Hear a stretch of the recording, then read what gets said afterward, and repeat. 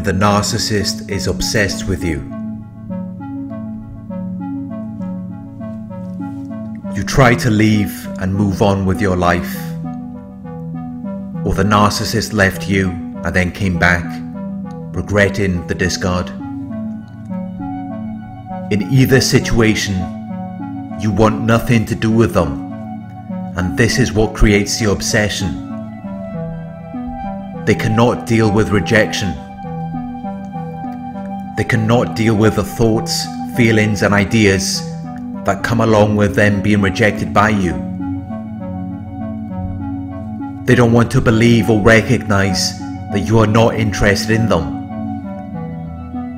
because it produces these unpleasant and undesired thoughts, feelings and ideas within them.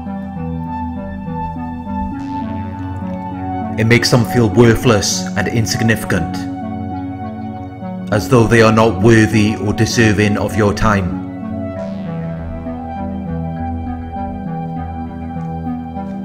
Narcissists have a need to be noticed.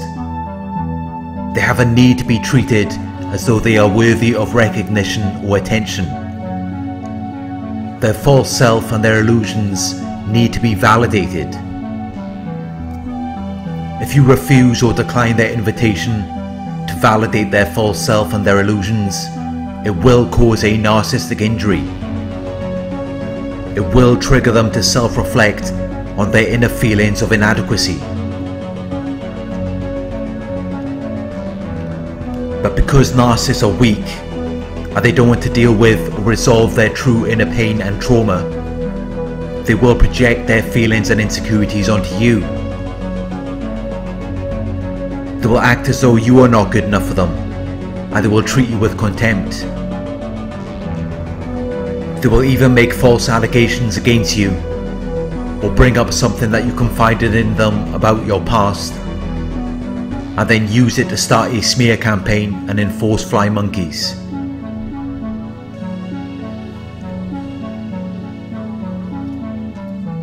When you try to disconnect or separate yourself from them, they don't reflect on how you don't want anything to do with them. They don't care about you or what you want. They don't even view you as a separate person. In their minds, you're just an object that is meant to serve them and fulfill their needs.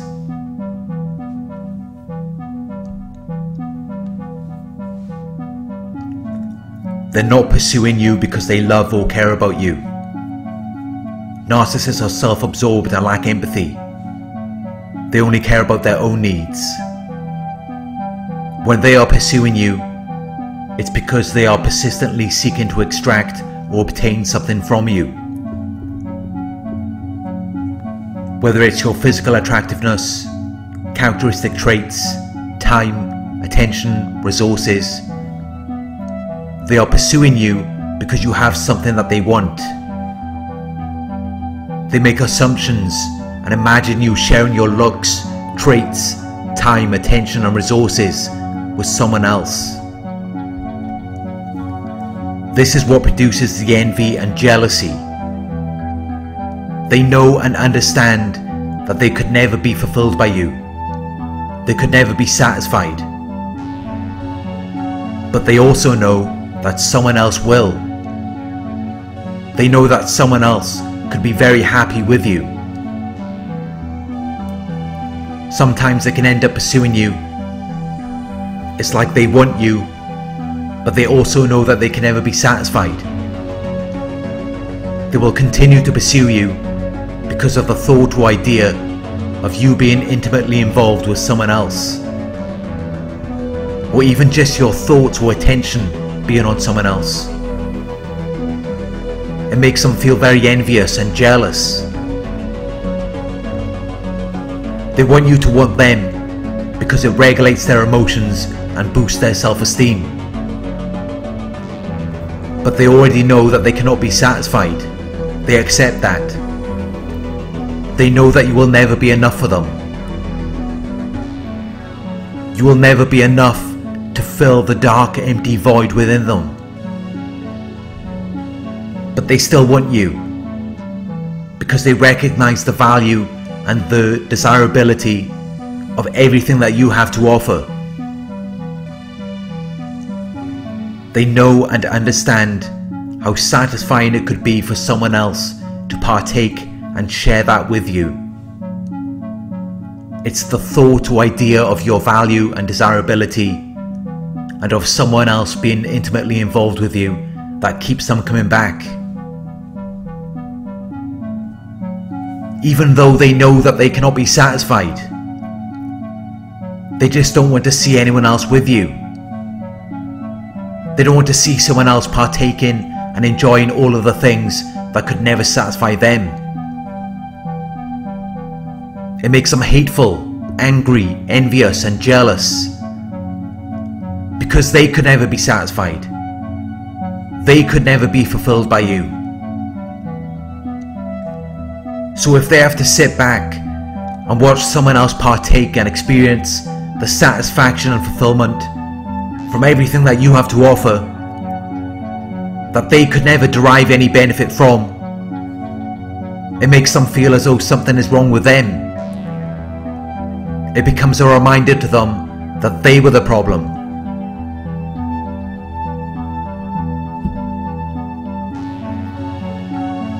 They have to act as though you did all of these things wrong, or you were never good enough for them, which is really just a projection of how they feel about themselves. They don't want to accept responsibility for anything that they've done. They will start playing the victim as though you've done something to them, but it's only because you want nothing to do with them. It's only to keep you around, to keep you in their life. You might have left them and made it very clear that you want to move on, but in their minds you're still together, you're still with them. They cannot abandon the thoughts and feelings that they have of you because of the mental images that they are creating in their minds.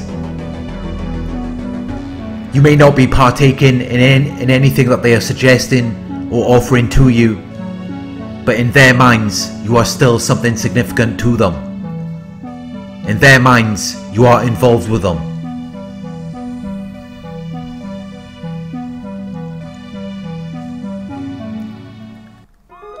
If you go completely no contact, it really affects them, because they have these thoughts and ideas, these mental images of who they think you are and what they think you are going to be to them, but it has nothing to do with reality. If you go no contact with them, they will create disruptions or problems. Even though you want nothing to do with them, they are still coming after you.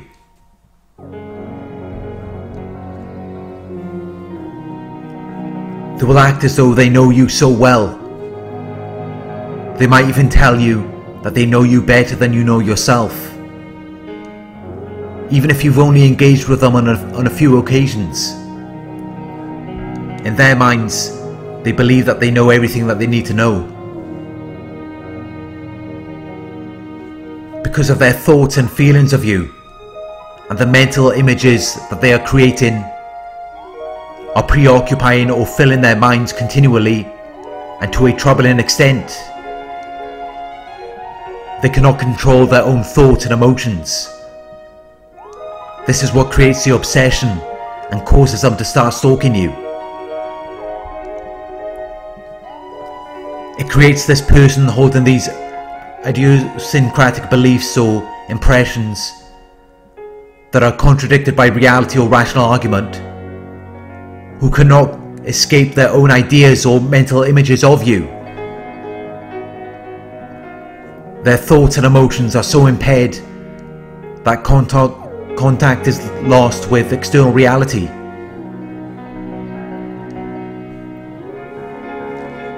When you try to leave and move on from them, they're still following you. They're still harassing you. And the real reason why they're doing this is because they're miserable and dissatisfied.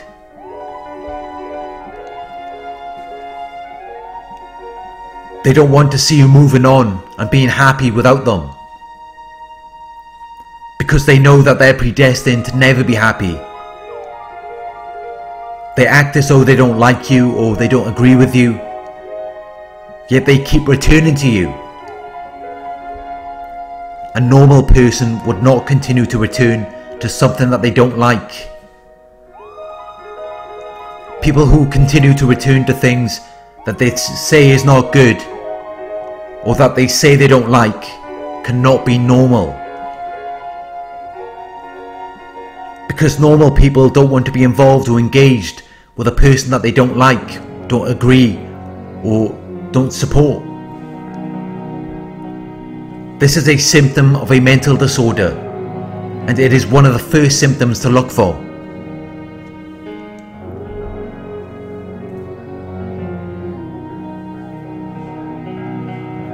They can't stop. They can't leave you alone,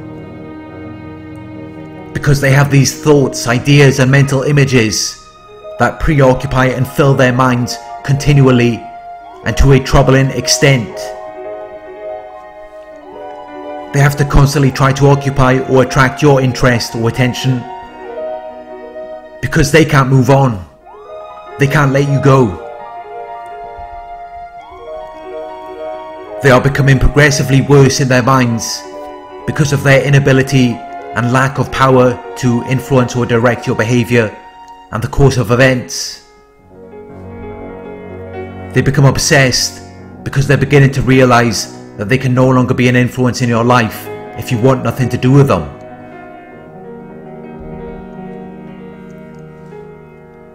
You cannot be friendly with them because they have these thoughts, ideas and mental images of you which they are expecting to play out in reality.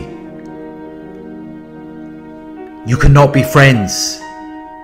You have to completely detach from them, because they don't want to operate in reality. They want the fantasy. You cannot be friendly with them because you've already caused a narcissistic injury by rejecting them. Being friendly is not going to be enough for them. They will want to hurt you. They will want revenge.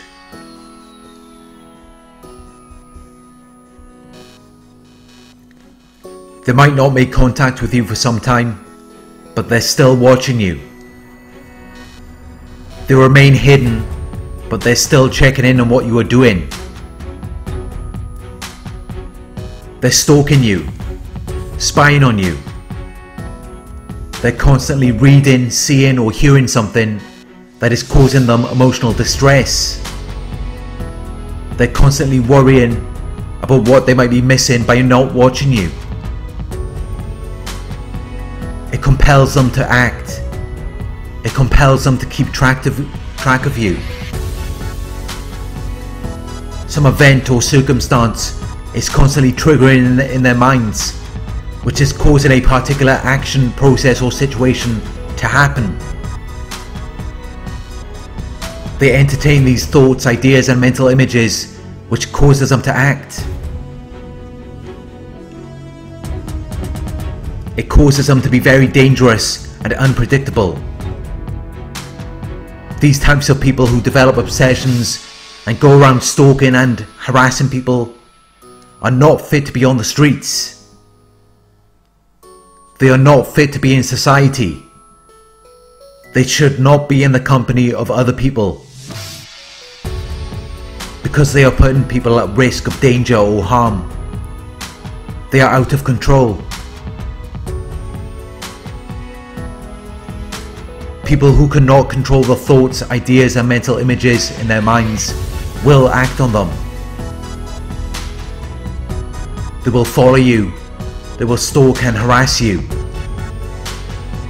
They haven't got anything more significant or meaningful going on in their lives. They have too much time on their hands, which they spend focusing on you and watching what you are doing. They're miserable and dissatisfied, and these thoughts and emotions are consuming them and causing them distress. They cannot relieve the pain. Their way of dealing with these thoughts and emotions is to stalk and harass you. Please be aware of this and stay safe out there.